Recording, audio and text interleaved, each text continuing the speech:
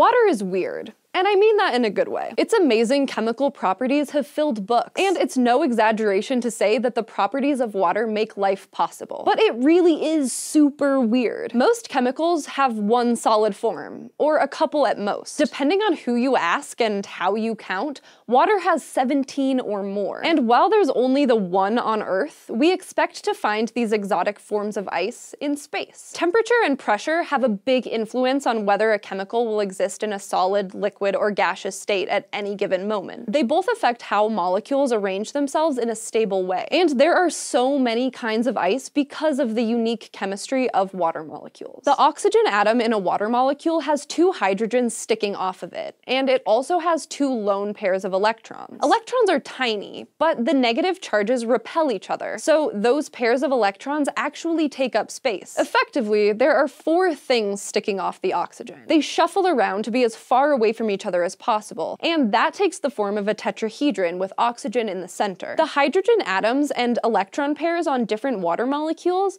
can form hydrogen bonds with one another.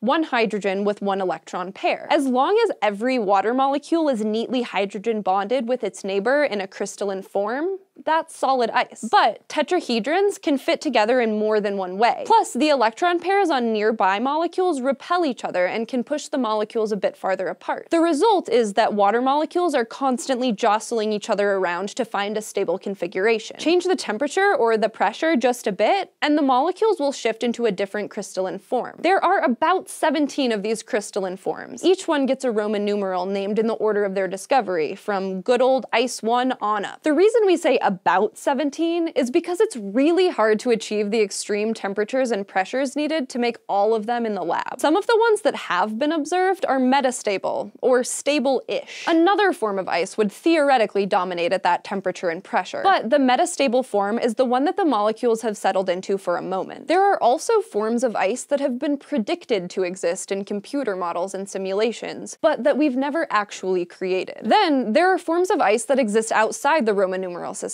because they're not crystalline forms. Amorphous ice, for example, doesn't have a very orderly, repeated crystalline structure, so it doesn't get a fancy number, but it's still a solid, like glass or butter. And there's even wilder forms, called super-ionic ices, where the oxygen atoms are locked into a crystal lattice, but the hydrogen atoms are free to move around. So how many of these ices have you unknowingly run into or made snowmen out of? Probably just 1. All of the ice that falls out of the sky and piles up on the ground on home sweet planet Earth is Ice 1. Specifically, it's the hexagonal form of Ice 1. There's also a cubic form of Ice 1, which is found in clouds. The crystals grow a little differently, but on a molecular level, they're indistinguishable, so they both get the same number. But Ice 1 isn't the most common form of ice in the universe. That title probably goes to amorphous ice, which space is chocked full of. It coats lots of particles of interstellar dust. Amorphous structures, like amorphous ice, form when substances cool too quickly to settle into an orderly crystal structure. And interstellar space is insanely cold. Superionic ice probably exists on Uranus and Neptune, the ice giant planets. Some scientists think that this bizarre ice phase could account for the strange magnetic field properties that have been observed on those planets. And beyond our solar system, an exoplanet called Gliese 436b is thought to host a whole bunch of super hot ice 10. Now, that's not a verbal typo. We don't usually think of ice as being hot, but the surface temperature of this exoplanet is estimated to be a toasty 439 degrees Celsius. This is where that temperature-pressure relationship comes into play. The pressure on this exoplanet is huge too.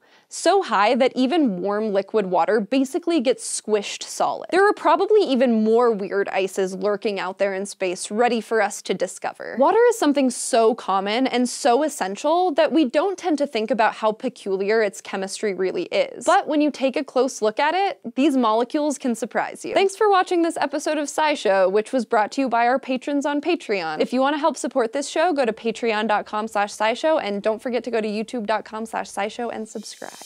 Ice can be the bane of your existence in winter, turning streets and sidewalks into slippery death traps. But when conditions are just right, ice can create all sorts of weird phenomena.